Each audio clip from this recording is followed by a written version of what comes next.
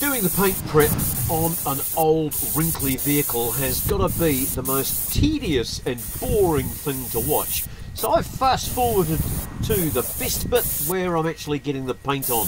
But take my word for it, in the last 3 weeks I've done 120 hours of prep on this Landrover. Making a video about paint prep is a bit of a challenge because it's so hard to see what needs to be seen on a small screen. So what I'll do is I'll just keep you up with the play and the progress. So what I'm doing with the bonnet is I've applied paint stripper to the galvanized area here because when it was painted that was just blown over. There was no masking. It had paint right up to here. So that's all been cleaned off. I've applied a paint stripper around the edges here as well because, as you can see here, there's flaky paint all the way around. So what I'm going to be doing is getting in and cleaning that right back to bare metal and feathering it in.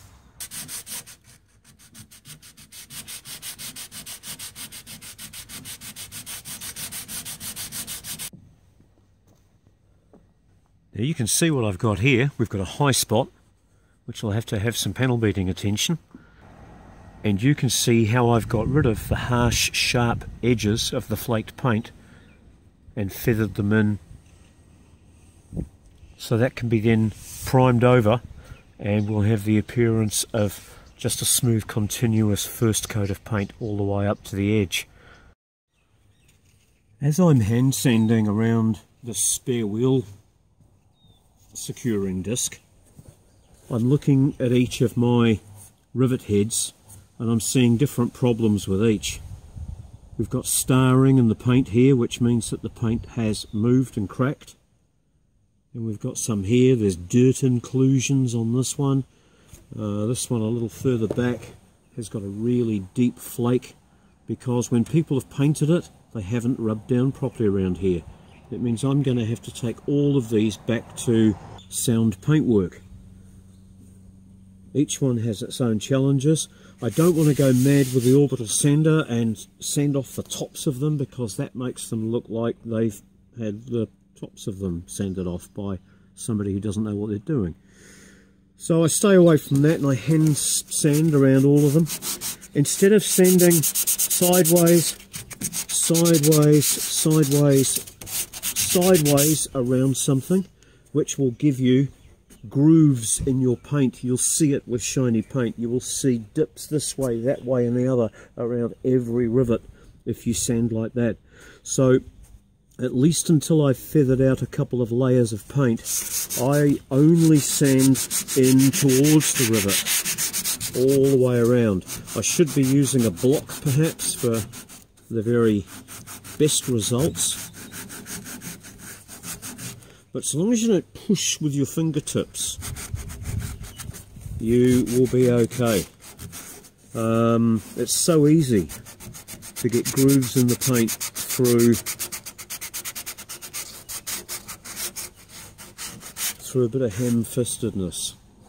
What I should be doing perhaps is having a little play with a scraper first.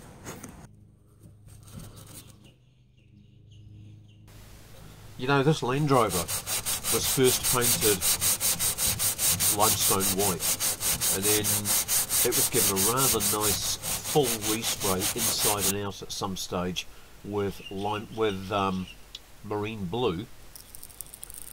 Then some clown painted it with spray can bright green. So I'm pulling this off and I'm going to have to get the wire wheel in here and remove all the spray can green.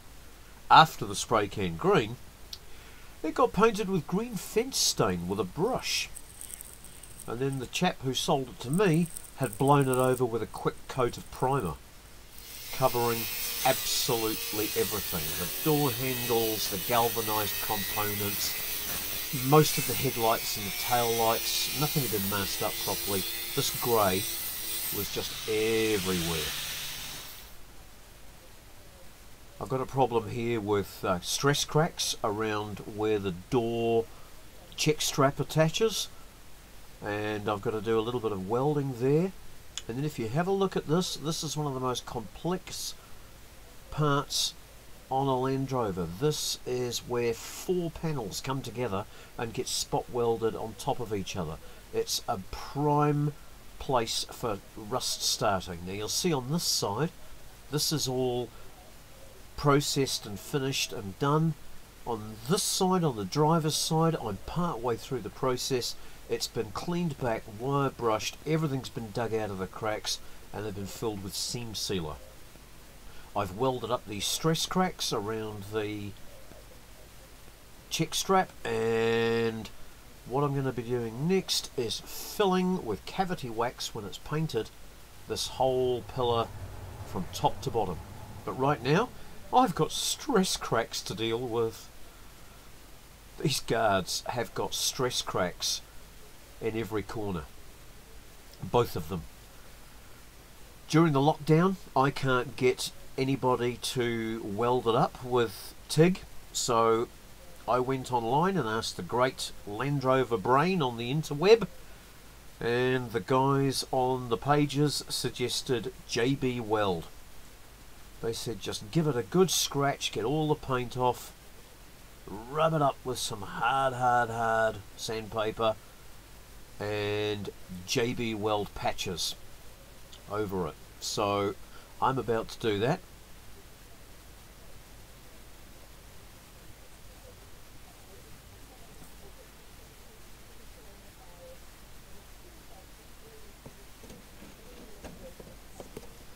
This one here, I'm going to put a piece of masking tape on the outside, and that will stop the JB Weld squidging through the crack. So there we go, there's a piece of masking tape cut to length.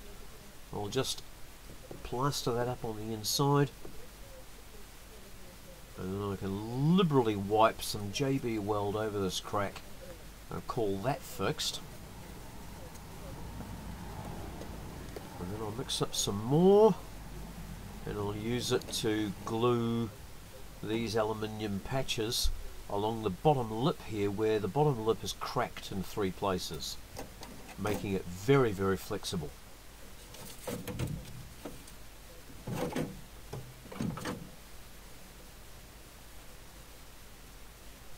Takes a full 24 hours to go off this stuff unless you can get some heat into it, but that's okay.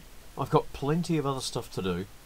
So you just mix it up, 50% of the black, 50% of the white, mix them together until it becomes a uniform grey colour, and then you can just wipe it into cracks and use it as a glue and repair pieces of casting with it. It's strong enough to drill and tap and sand. Really good quality stuff. I recommend everybody should have a tube of this just lying around for when you need it.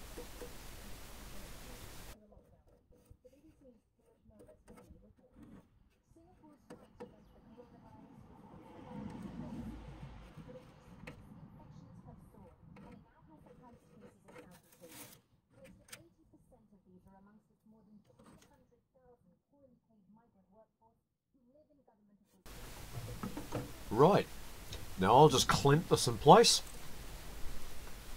and leave it for 24 hours. As I say, I've got plenty of other stuff to do, so this guard can go and sit in the corner. And here we are the next day. Pop these off. Oh, it's glued on. That's alright, bit of a wiggle and I can break that off. So I'll remove these, sand off the excess, and I'll end up with a very tidy looking high strength repair without having to call in the services of a specialist welder.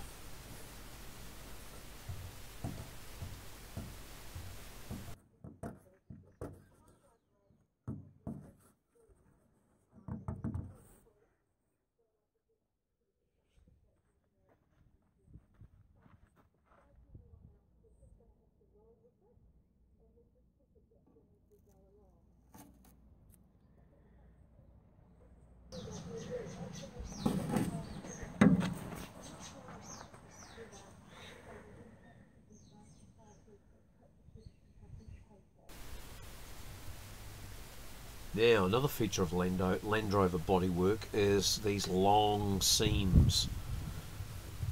I've had to devote a lot of time to cleaning these seams to get every last little flake of paint out, so that when I prime and paint it looks like it's the original coat of paint and you can't see any clues of other flaked coats of paints underneath. So it has to be done by hand. There's no way you can get in with a machine. Just a lot of scraping and sanding. I use a fairly rough sandpaper. This is all 150. Anything any finer, you're just going to take too long. So rough it up with 150, and then we give it an etch prime. Now, etch priming on aluminium, that's another thing that's very, very important. You can't just paint over primer. You can't just paint over aluminium. Etch primer has a mild acid in it. I only buy it in a spray can because you need so little. All you need to do is just put a light mist over any bare aluminium, and that will etch into the surface and allow your primer to stick. If you don't do this, you're wasting your time and money putting paint over it. You've got to use the etch primer.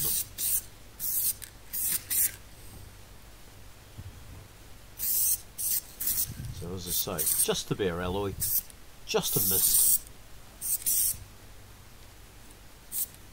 I give that 5 minutes to dry, and I can start hitting it with some high build primer.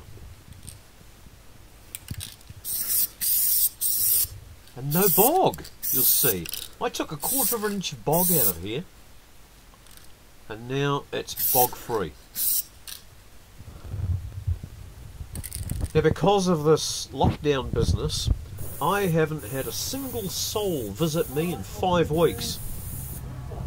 And now look what happens as soon as I start painting. Yeah. Alright.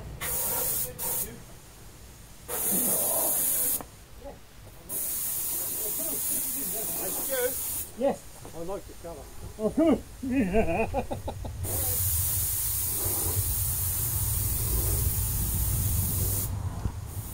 You hear the odd car coming past too. The road is starting to get a little bit busy again. No tourists whatsoever. No camper vans, no boats on trailers. Things are very quiet on the road outside.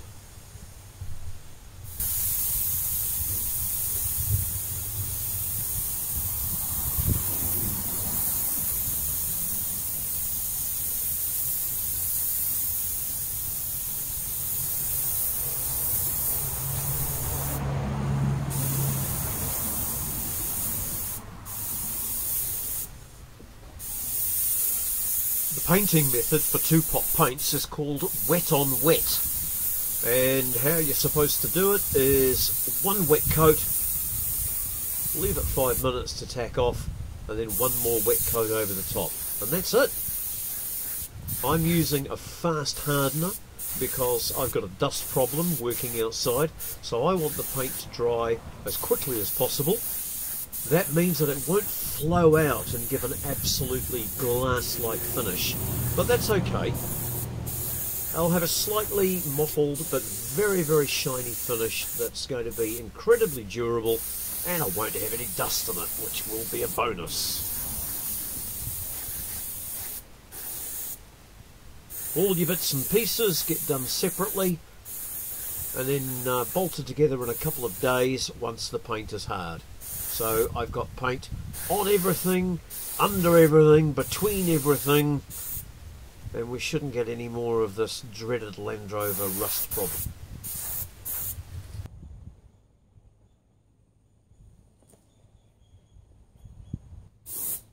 The front panels of a vehicle are very prone to stone chips, so this paint that I've chosen is very, very chip resistant, and I've even gone to the trouble of using a coarser grade sandpaper on the grill just to key in the paint a little deeper into the primer, and I'm going to be laying on extra paint to compensate for the rougher sandpaper. So it'll still look shiny, but it will be absolutely keyed in to the primer on the front panel and on the front guards, and should stop a lot of the stone chips down the line. Well, this video's been a little bit bitsy, hasn't it? But that's the nature of the beast when you're panelling and prepping and painting 7 separate components. In the next video, we're going to be taking that rear tub off and seeing what lies underneath. So don't forget to call back, and we'll see you in the next video.